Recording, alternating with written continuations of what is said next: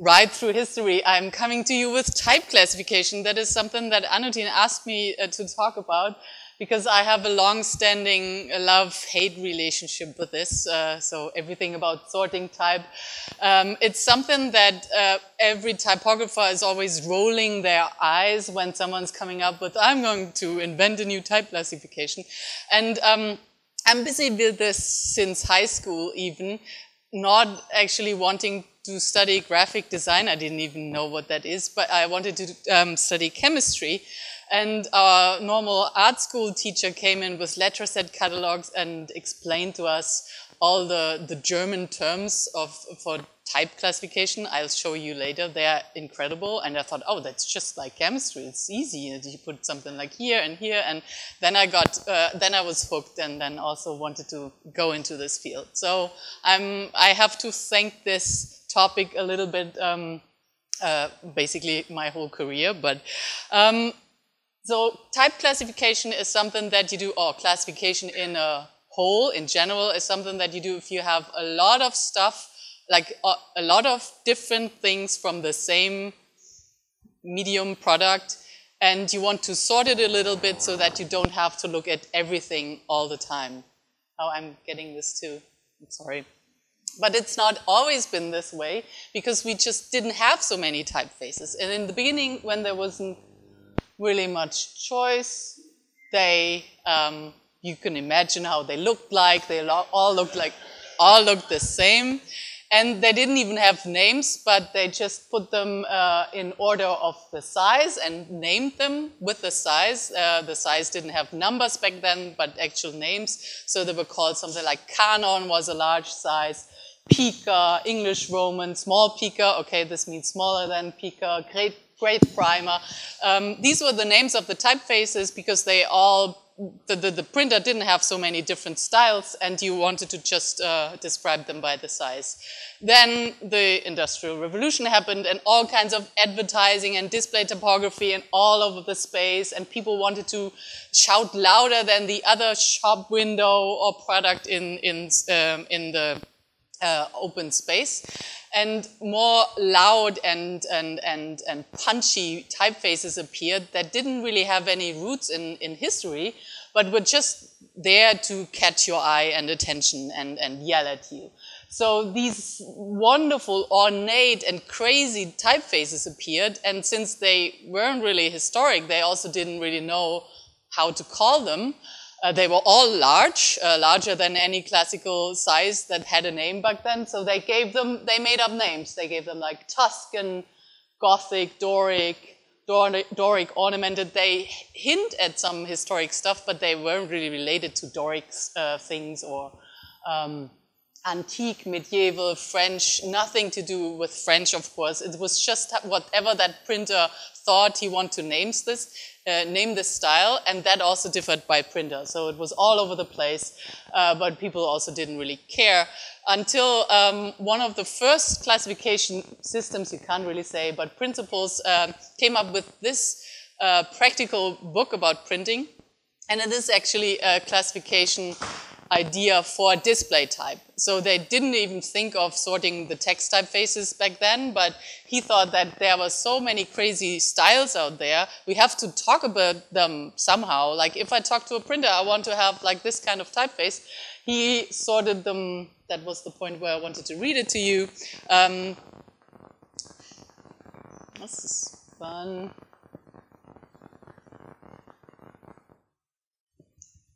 I'm not sure if we can do something about it. It always happens when the screen has a higher resolution than the beamer or the projector. Expect beamer is what the Germans say. I'm just talking about something else, sorry. So he invented this idea of classifying the display styles.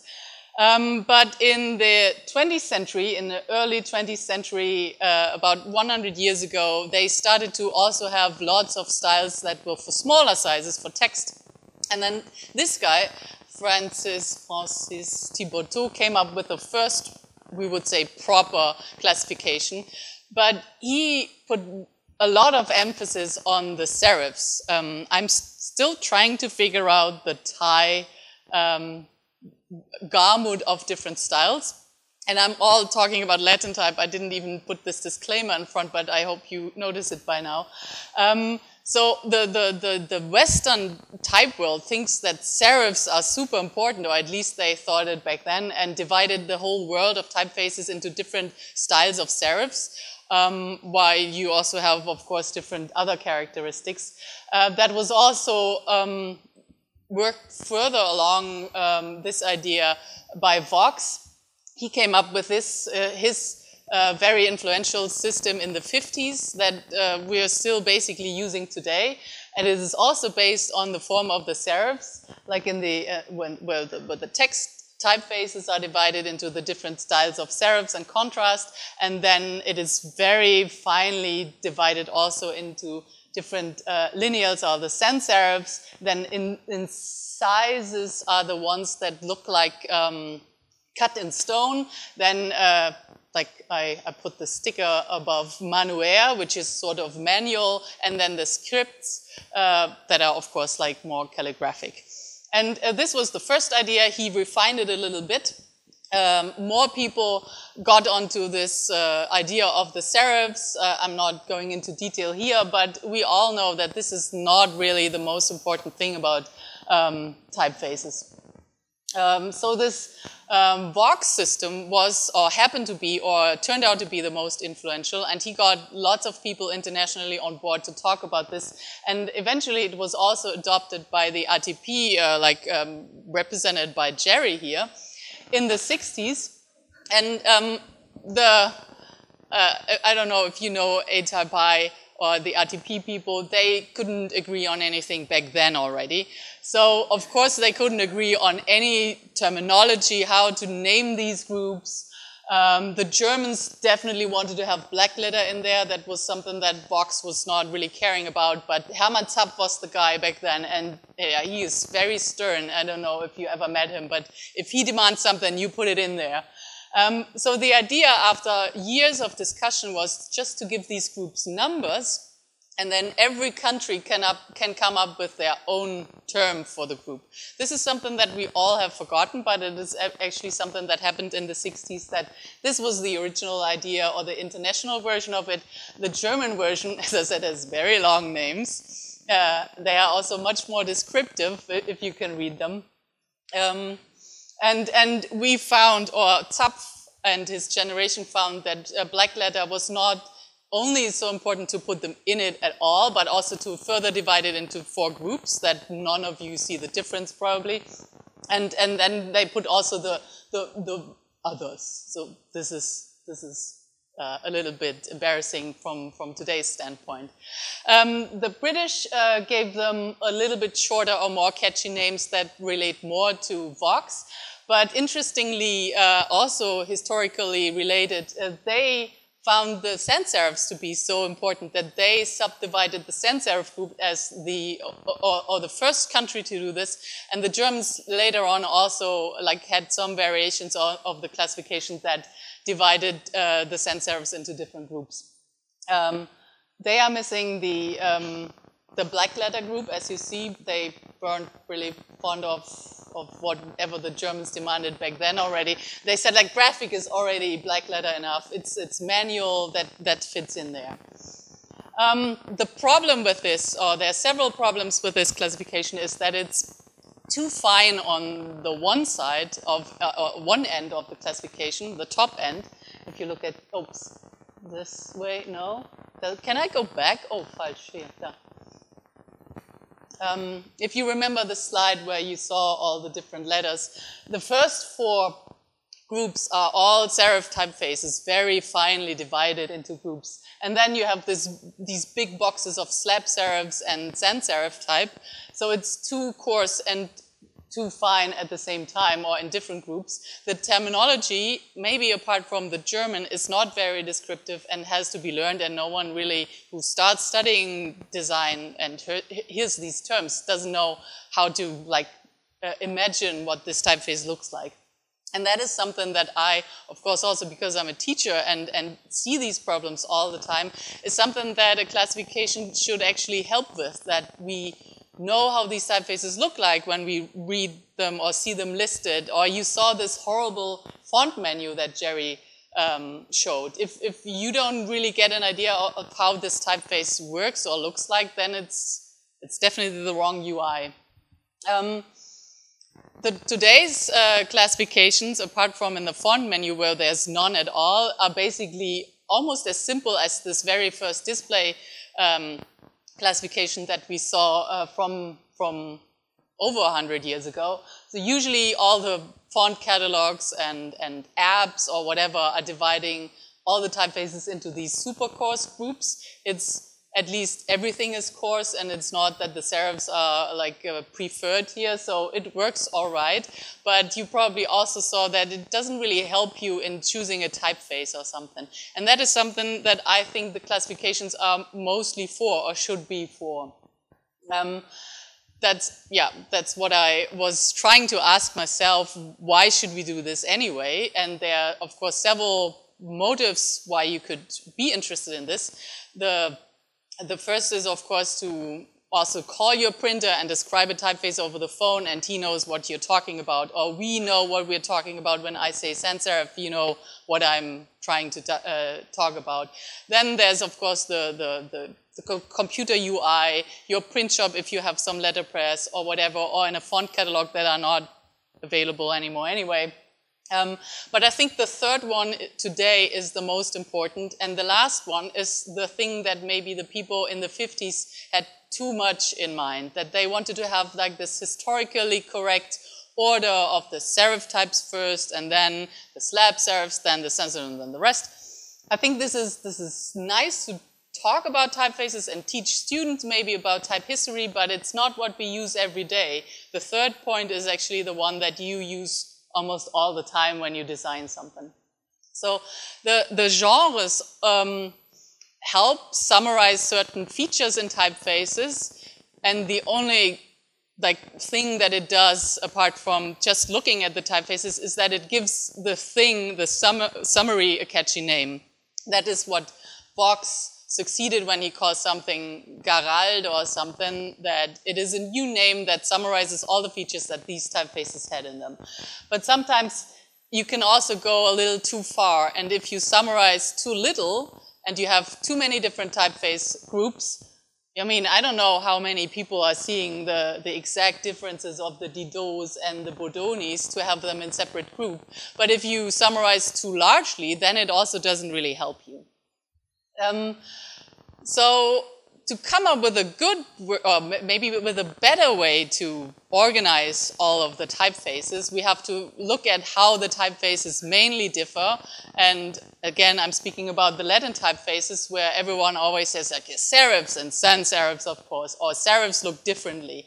And a thing that I see much more here is that you have variation in stroke thickness as well, which we call contrast, or also like the proportions and roundness and the principle of the form is something that maybe historical classifications didn't really pay attention a lot on. And then I went further and thought like, okay, maybe I can list all of the differences that are possible in a typeface. But don't worry, this is not the groups that I'm proposing. Because of course a genre is made up of several of these, but you have differences in the stroke, differences in the terminals, like the serifs, differences how the strokes come together in a round form or something, and then the proportion or the space between them and things like this. This was just practice-based research, so to say. And it all started to really click for me when I studied in the Netherlands for a while and learned calligraphy, or learned writing is how Gerrit Noordzij is calling it, and learned about this principle or the theory of writing that he proposed in the 80s. I learned this in the 90s, and it was, everything made so much sense to me suddenly. If you try it yourself with a broad nib pen and a pointed nib, then you see that they are just almost automatically coming certain forms from these writing tools. And of course, not all the typefaces are based on these writing tools. We're not making calligraphic typefaces all the time, but you still see these principles in sans serif type. So it's not all about the serifs and the stroke contrast, but it's also how the shape is I don't know, progressing. The contrast is progressing and how the shape looks like. You see there's the smiling, open Pac-Man E, and then there's this closed, stern, static E that closes up together again. And this principle is related to the pointed nib. I just put it in a little bit of a weird order here to make space for this cube. Find Toshi in the coffee break or in the cocktail break, then he can show you. Did you bring your? No. Oh, okay. Do not find Toshi. Look up photos of his cube. So the principle is that there's no, or to go back, if it was just serifs and stroke contrast that matters here, all of the three, like the first three typefaces would be the same group. All the serifs with contrast would be the same thing, but it clearly is not for us Western typeface designers. We think like these are completely different typefaces. They feel completely different. You use them for different things. Same with the sans serifs there. They are so different that you cannot throw them all in one bucket because they, this one is feels a little bit more approachable. This is totally German bureaucracy, and the other one is also German. But so this shape that is developing here in, or I don't know if, do I have a pointer? Is this a pointer? No. Oh, I can also use this one. Anyway. So if you look closely maybe, you see that these shapes or these letter forms are still related, although they don't have a serif stroke contrast. But you see how maybe the A is still a little bit more open and the E compared to the middle group. And this is what because I didn't really have a name for this or a term and still don't have a good one in English, I just called this the principle of the form. And this is related to the tool that once way back when they were writing with calligraphic pens developed just like by moving it over the surface of the paper.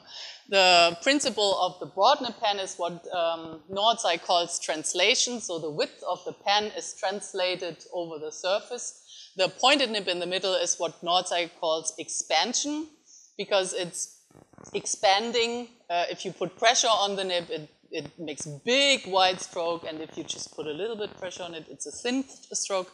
And then the third one is the very German tool called, or the English called this a speedball pen. It has actually a round plate on the top of the nib that can only create strokes of even thickness. So there's no stroke contrast at all, and yeah, you could draw something like Futura with it, for instance.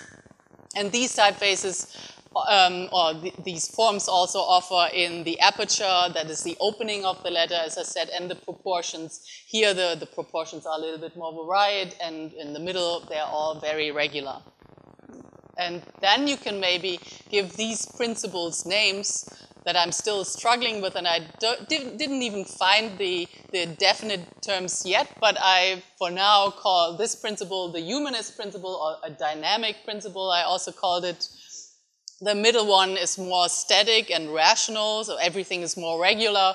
And then the geometric one is the constructed form with a simplified A also. And then we have, like by introducing this principle, this form model, we have a new descriptor or a new feature to describe typefaces that relates much more to the feel. And it is also much more expandable, unburdened or not limited to just serifs or stroke contrast. You can also put in, of course, the slab serifs, and you can also put in the calligraphic scripts that relate to this tool, or the semi-serifs and the semi-sans and all of the stuff. As long as you see them, like maybe in principle, it is open counters, closed counters, static forms, or more varied forms, you can still roughly think that they are in the same group. And this also makes it much easier to attach maybe attributes to them if you want to like think of a typeface that feels more warm or varied or natural. Every one of us can think of some adjectives here which are totally subjective. And this is just what I came up with as some adjectives to this. But this group of typefaces feels more inviting maybe and approachable. It's more open. It's not so, I don't know, reserved. This group is more strict, maybe orderly, regular, maybe also stiff. This group, to me, I mean, all of this also has to do with the use of these kind of typefaces over the years and years. This, of course, reminds me of all the uses of Futura and all of the things that happened in the 1920s and 30s, and it's maybe more informal because it doesn't look as classical. But you can come up with your own adjectives or ways to approach this. It just helps you to get a little bit of a feel for, if you say, I want something really authoritative and strict and clear, then you probably don't think of something like this. Oh. Sorry. Of course, italics, we think of families when we are talking about these typefaces, feel always a little bit more dynamic and informal than the Roman partners.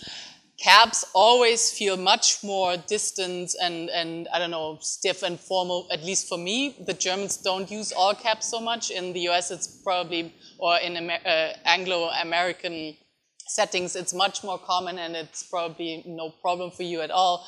But I always think like, oh, it's shouting at me. It's always a little weird. And that also gives you some clues when you want to combine typefaces. So maybe combine different scripts, like writing systems can also help you introduce something that you can look at if it's not just the stroke contrast, but you can also see, is it more like condensed closing forms that would match maybe your Thai or other script that you're using here. You can easily combine all these typefaces within one form model with each other. They all harmonize sort of. Or you can go for a very large contrast diagonally, but the typefaces that stand directly next to each other are maybe not the most ideal fit. Like, I don't know if I would combine Garamond and Bodoni, it's maybe a little too close, or Helvetica and Futura is also maybe not so ideal. So either go for something that is within the same principle, or like a script with something like Garamond always works as well. Of course, this is not just the style or the genre that helps you here. You can also make something bold and large and something small and light that always almost fits all the time. So go for really large style contrast, or the other way around, something light and sans serif also works. Or you can also take other clues, like sometimes the typefaces that are all coming from one designer fit if the designer is not very versatile. They will fit because they all look the same. This works for Erich Spiekermann, this works for Gerhard Unger, although he's very versatile. Or you could combine typefaces that come from the same style period. These are both typefaces from the 1920s, 30s that have the same feel, or of course use history that could combine pretty well. I came up with this system a long time ago, and I published it in my book that Maren is get sent now, because she said that she wants to read it when she introduced me. But the problem with this approach, as you probably saw here, they don't really have any catchy names. So the idea of the genres was not only to put them somewhere, but also to communicate more easily, and that is something that I have not solved yet. But maybe we don't need it so much anymore because, I mean, firstly, no one is ordering type over the phone from a typesetter, maybe. And if you think of classification more like getting them out or filtering for you, we do this with digital systems now all the time anyway, and I'll show you they have different filtering systems that maybe don't need a single name for the genre, but it is more a modular approach that your name is made up, or the genre is made up of something about the form model, something about the terminal treatment, the stroke contrast, the proportions, and something like this. So Garalde, the first group that Borges introduced, could be described as a dynamic contrasty serif, if you want to say serif not only for contrast typefaces, but it gets messy really easily if you want to describe something like Clarendon, and then Clarendon as a genre is also really appealing to just use one name and not this very German approach. And then it's also not as easy today as it used to be with fonts being just one style. Because now, for a long time with OpenType features, you can also make something like Futura out of something, out of a normal grotesque. With stylistic sets, you can do exactly that to the aperture, what I described, from closed to a little bit closed to really open. So you can make something, rational out of a humanist typeface or a geometric out of a grotesque, and the other way around. With variable fonts, it's now even not, I cannot even put them in one slide, how many variations are possible there. So where do you put these typefaces now? If I want to have just one shelf space or bucket for them, luckily what I find easy with digital typefaces is that they don't have to be in one place anymore. It's not like a book that you put either on the left shelf or the right shelf. You can also tag them with both shelves. So that's my approach right now. I'm doing all the sorting for FontStand, for instance, that I just click all of the boxes that apply to this typeface. So today, classifications are more for us, helping us to choose a typeface, and that is, we're doing this by narrowing down the choices. There's too many typefaces to look at. If we exclude some from the search, then we're getting warmer and warmer to what we are actually searching for or looking for. Or you come with a very concrete idea, you want something like Futura, and then look in the genre and find many alternatives that are maybe a little bit doing what you want to do better, or are more expensive and because you want to spend more money, or you want something that was designed last year or something. So traditionally, we are told, of course, we should think of the problem first and the audience. But I have to say that whenever someone comes up with a task or a design idea, I already think, oh, this is something that I could use here. And I have to remind me to listen to the brief first, of course. So I'm tending to think of the third item first, but that is probably also just me. And then you have all the historical connotations or cultural connotations that play into this. You might want to make a reference to history and things like this.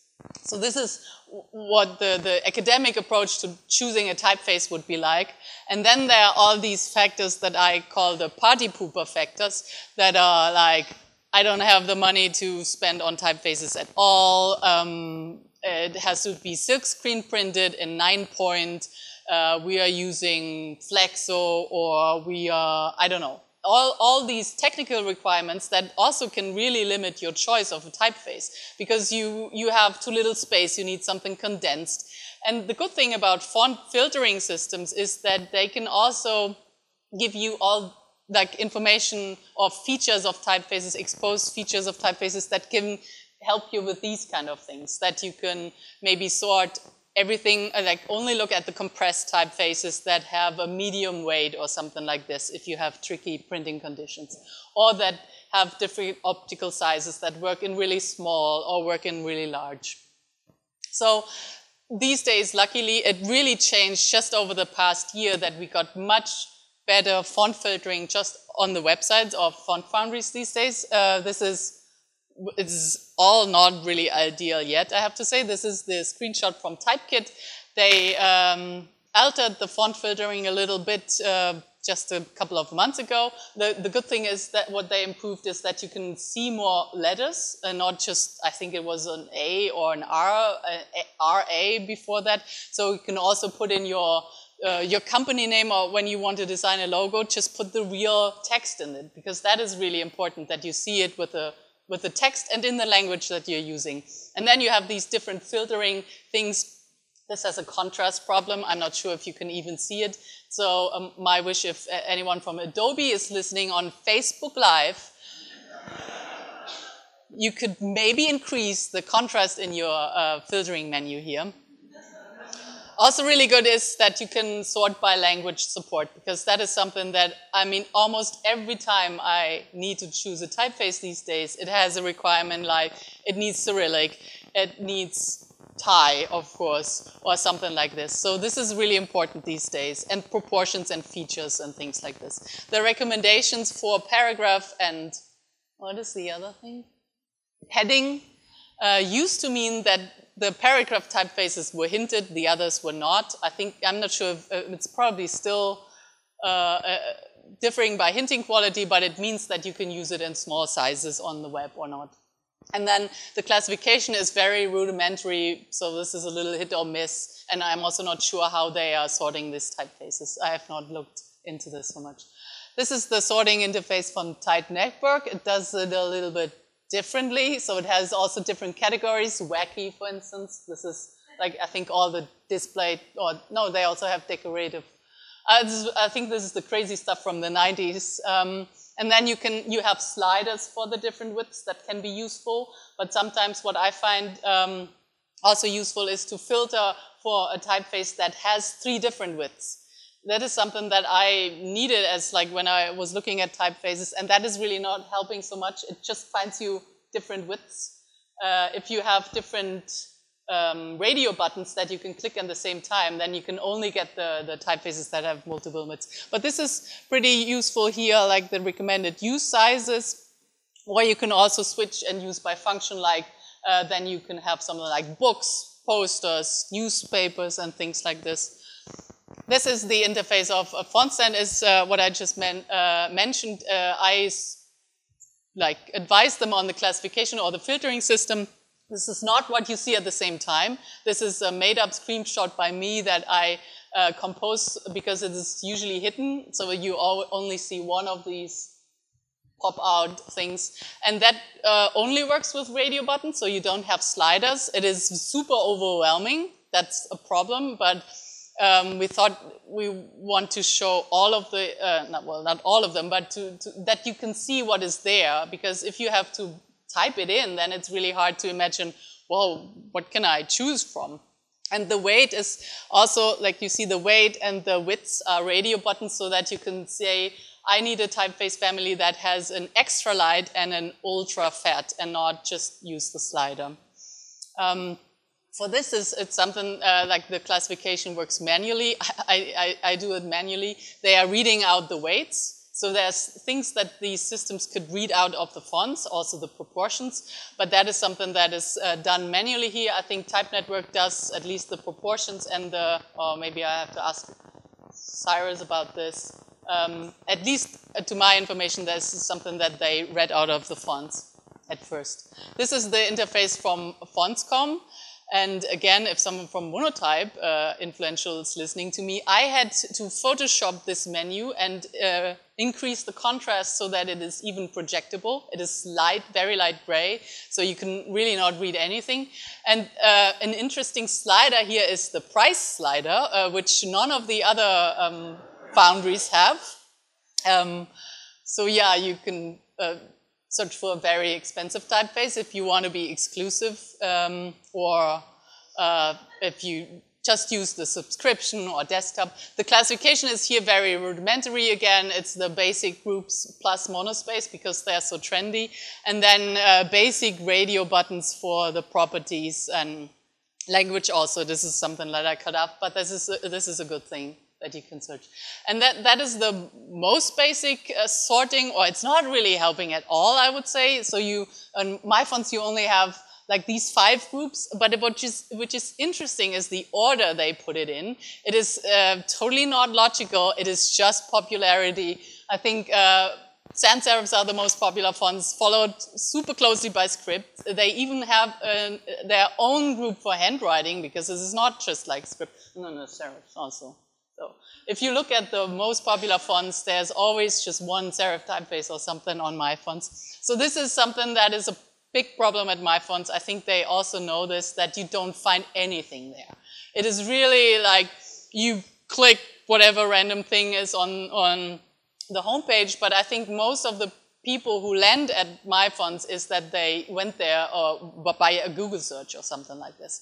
So this is, they are using a search engine as their filtering mechanism, so to say. They have these tags, but they are very unhelpful these days because there's a huge problem with tag spam on the interface, in the system, that everyone is just putting in every tag possible, wedding, sunshine, holiday, just to be found if someone is looking for a sunshine typeface. So if some of you want to come up with the one good classification system, it should help you, of course, choose a typeface by thinking about what you want to say with this typeface. What is your intended atmosphere? Do you want to be super rude? Do you want to be sunshine? Is it for a bank and you want to be serious? The genre ordering should give you a little bit of a hint how this typeface behaves and what it says to the other people. It should also be a little bit tighter, not super loose, because then you can find alternatives to maybe overused typefaces. You don't want to use Helvetica all the time, so look in this group and find active grotesque, for instance. Or you search for something that is suitable for really small sizes and don't want to look through all of the things, different features, different scripts, and all these things. And then, of course, it's also useful to learn about this so we have more fun at type conferences and communicate about fonts more clearly and easily. That was it for me. Thank you.